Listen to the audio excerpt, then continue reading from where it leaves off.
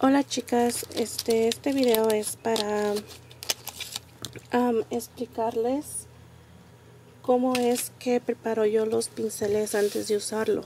La razón por la que estoy haciendo este video es porque algunas chicas me han dicho que a veces sus pinceles nuevos, o son chicas que acaban de empezar, también se les hacen feos. Yo en lo particular, a mí siempre, cuando iba a la escuela de cosmetología,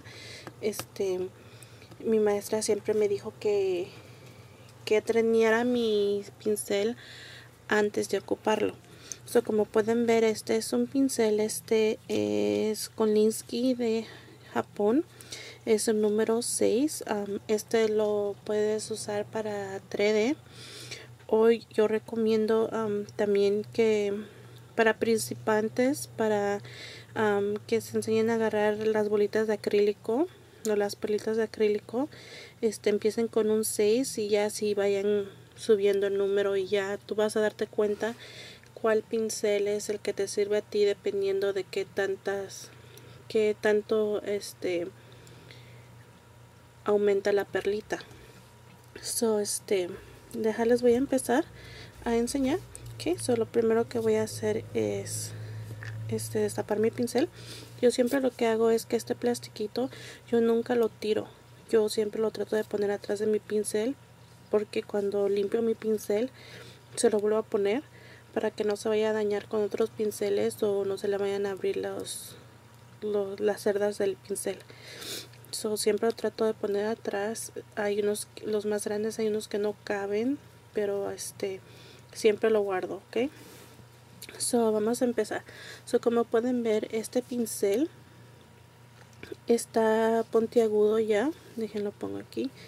Y si lo ves vas a decir, oh, ya está listo para usar. Pues es nuevo y está bien para usar, ¿no?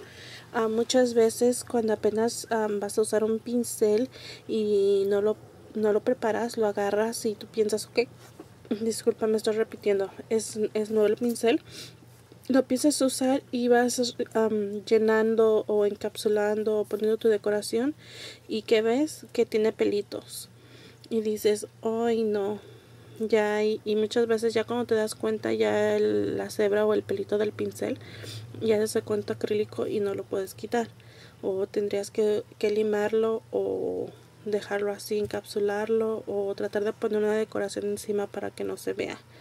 Ok, lo que yo voy a hacer es, permítanme. Ok, lo que vamos a hacer es prepararlo. Lo primero que voy a hacer es que si tienen algunas alicatas o algunas pinzas, y esto es lo que yo hago, ok, sea redondo, sea cuadrado, como sea el pincel, lo primero que hago es que le pincho aquí, ok, y la simple razón por la que le pincho es porque quiero que no se salgan el pelito del acrílico. Quiero que quede limpio, que no se vaya a salir, que me dure bastante. Eso es lo primero que hago. No lo empujo mucho porque no le quiero cambiar la forma del pincel. Si es ovalado no lo quiero poner plano, si es plano no lo quiero poner más plano, no. Nada más es un pinchazo, nada más para que se aprieten las cerdas del pincel, ok. Ya depende de tú si depende de ti si lo quieres hacer, si es redondo, lo quieres hacer plano, pues la apachurras más, pero ahorita solamente lo que quiero hacer es que se aprieten las cerdas, ok. La segunda cosa que voy a hacer es que voy a tomar mi monómero y voy a empezar a mojar mi pincel, ok, hasta que se le quite la capa dura que tiene, que quede suavecito, ok. Y como pueden ver, yo lo estoy haciendo así porque quiero que salgan todas Ay, quiero que salgan todas las bolitas de mi pincel, todo el aire. Ok. Y esto es lo que estoy haciendo, le estoy quitando todo lo que tenía, no sé si era acrílico o lo que hace que tu pincel cuando apenas lo compres esté duro. Ok. So ya que hice eso, ok, lo voy a limpiar. Y la razón que lo limpio así es porque quiero que se le quite todo lo que traía el pincel. Y también porque como acabo de presionar el barril o balir, no sé cómo se llama, del pincel, si es que quedaron algunos pelitos sueltos, quiero que se salgan. Ok, ya lo hice unas que serán unas 6 o 10 veces y no salen ningunos pelitos. Eso quiere decir que cuando lo empieces a usar ya no va a soltar pelo. Ok, y ahora como pueden ver ya no está puntiagudo mi pincel, ya está plano. Yo así no lo quiero, yo lo quiero puntiagudo. Lo que voy a hacer es agarrar acrílico. Ok, lo estoy haciendo con digo, monómero. Ok, eso es con monómero, no es con brush cleaner ni nada, es con el monómero que voy a ocupar para usar mi pincel.